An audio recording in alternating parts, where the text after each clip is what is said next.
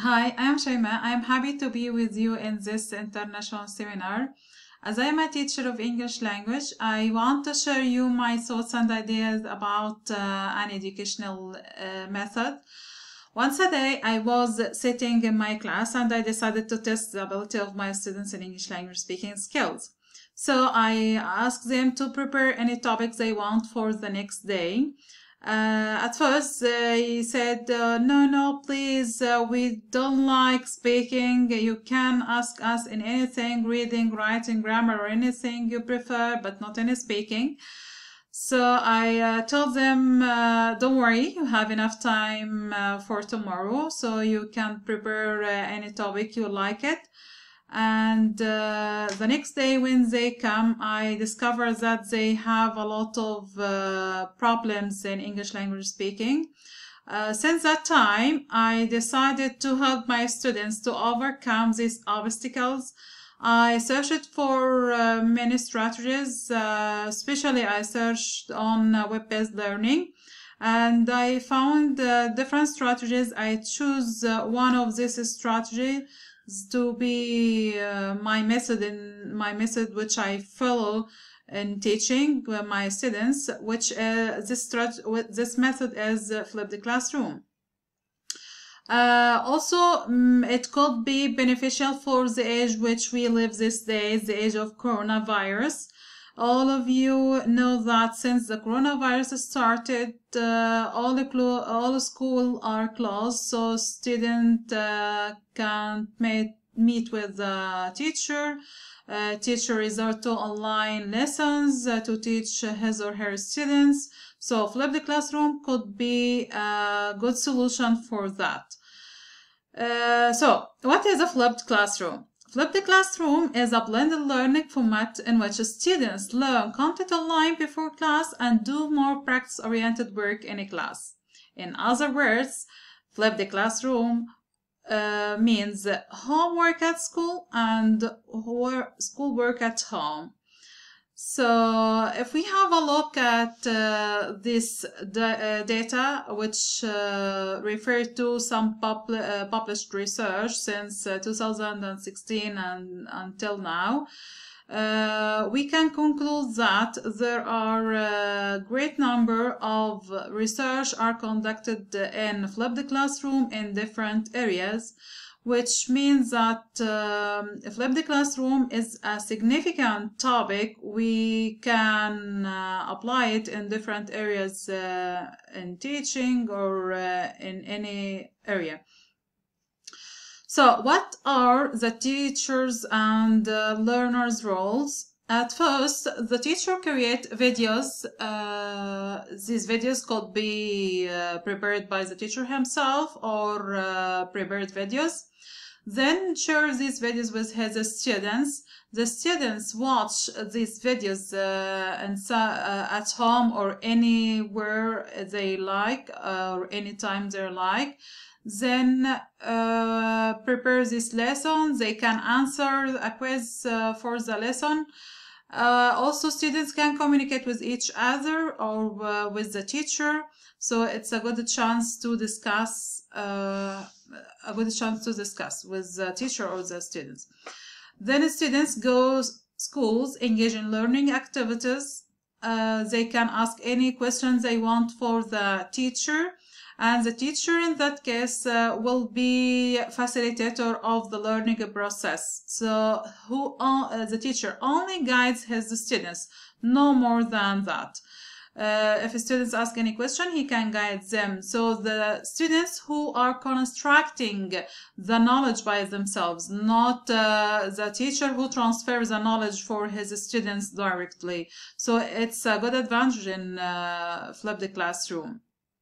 Now, what is the difference between traditional and flipped classroom?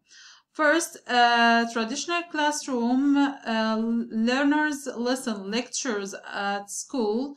The teacher assign homework, then students do the homework at home. So in that case, school happens first and home happens second.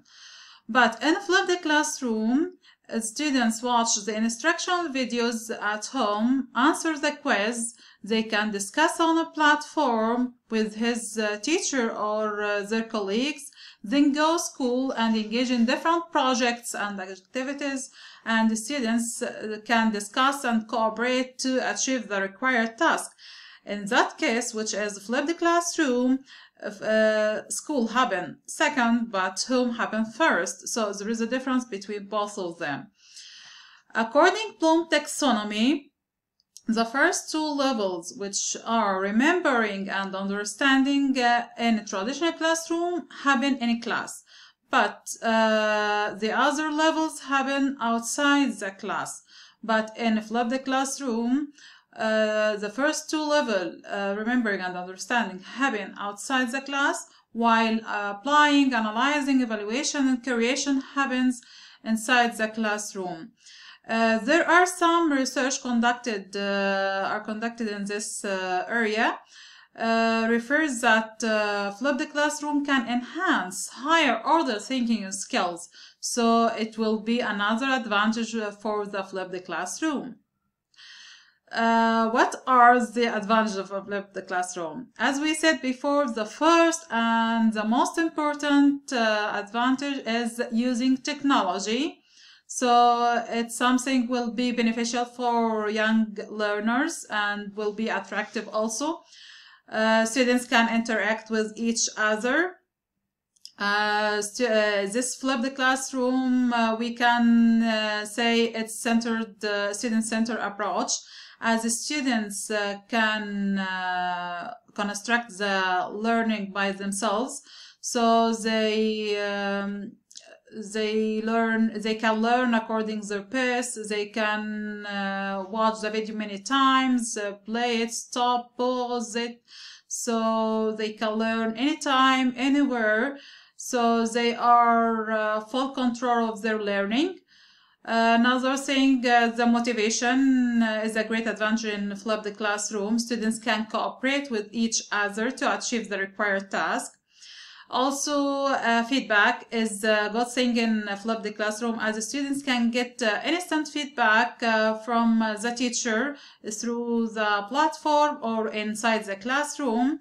This feedback will help students to improve his level, so it's a good advantage also. Another thing, let's speak about the challenges of flipped classroom. The first challenge is the teacher himself. Some teachers maybe say, sorry, we don't have time to prepare videos for the lessons, or we don't have enough facilities, and also maybe they believe that it's not a good method. They believe in their traditional methods.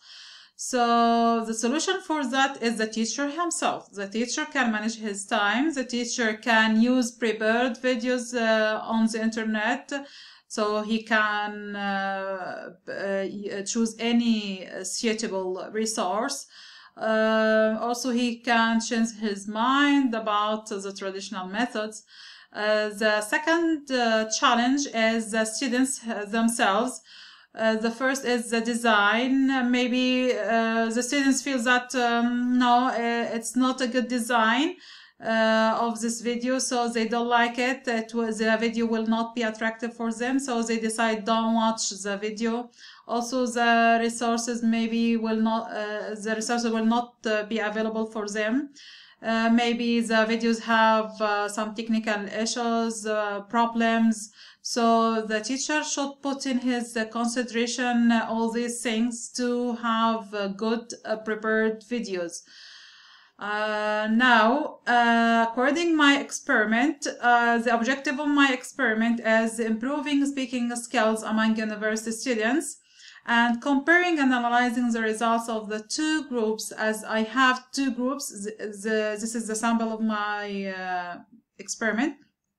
Two groups. The first group here in Spain at University of Oviedo. The other one in Egypt at Asyut University.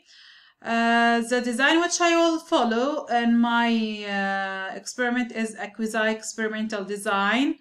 I will use pre-post test of speaking skills as an instrument for my experiment. Then I will use the SPSS program for analyzing the data of my experiment. So thanks for your watching, and I'm happy to be with you. And for any question, I will be happy. Thanks. Bye.